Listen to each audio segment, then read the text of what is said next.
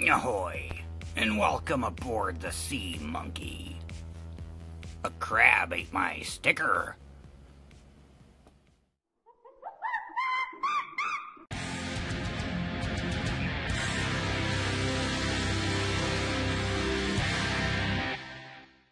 What's up, everybody? Thanks for stopping by. This is week 8 of the $15 a week challenge, and I was just messing around. I'm actually missing a sticker. Heads or tails living? I need a sticker for that spot for these videos, so yeah. And Cheshire Keith, I had to pull you down off the wall. I could use a magnet. Just saying. So, alright, let's see what we got going on here. Week 8 of the $15 a week challenge. I'm coming in with an extra $3.44. Got something slightly different for you this week. It's not dimes, and it is Canadian, but it's not a dollar. I had a funny story on this. I actually way overpaid for this particular piece. I woke up, I had it on my eBay watch list, and I woke up and it was just about ready to end, and it wasn't the item I thought it was when I bid on it, and so I did end up overpaying for it. I thought it was $1, but it was just a $half, and it was a highly toned 1961 Canadian $half. And so I was coming into this week with 1844, and I spent $13.25, which is more than I'd been spending on some of those Canadian dollars. So, you know, I guess it all works out in the end. Cost average it in there, whatever. But as you can see, it's highly toned. It's in decent shape. It's got a few nicks and dings in it. 1961 Canadian $half, 80% silver. And let me jump over here to my informational page. And it looks like these had mintage, dang it. The mintage on these was 3,584,417.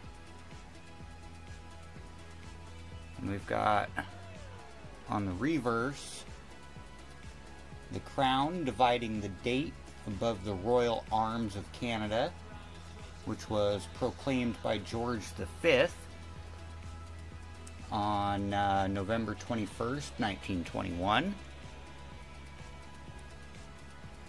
And it was updated in 1957. And all of that is surrounded by the inscription Canada and the face value of the coin, which is 50 cents. You can see the crown dividing the date there, and then you can see the Canadian Royal Coat of Arms surrounded by the inscription Canada and 50 cents. And on the obverse, we've got the young Liz when she was 27, surrounded by the inscription Elizabeth II, De Gratia Regina, or Regina, whichever way you want to pronounce that, which translates to Elizabeth II, Queen by the grace of God. And so this is my week 8 $15 a week challenge pickup. And like I said, I overpaid for it. Had it on my watch list. It was 99 cents when I found it. And still had like 4 days left. And I just watched it and watched it and watched it. And then I woke up and it was about ready to end, and I thought it was $1, and I was like, oh sweet, I can get a Canadian dollar for 13 bucks. So I bid on it, and I won it, and then I realized it was only $0.50. Aww. But, whatever. It's more Canadian silver. Something I didn't have. I have one now of the Canadian $0.50. And that's that. My pickup for the week. And we will drop that into the chest with everything else. Go ahead and put that right there between the dollars and the $0.50. Close that down, and that's another week down. Alright, I think that's pretty much it. It's got a reeded edge. It's 80% silver. It weighs 11.66 grams. Whoops. And has an actual silver weight of 0.3 grams. So, like I said, for 13 bucks I overpaid for it because it's only worth about 8 melt value. But with the price I got on some of those dollars, I'm probably still ahead in that aspect. But live and learn. It's not the first time I've done it. It probably won't be the last. But I'd like to thank you all for watching.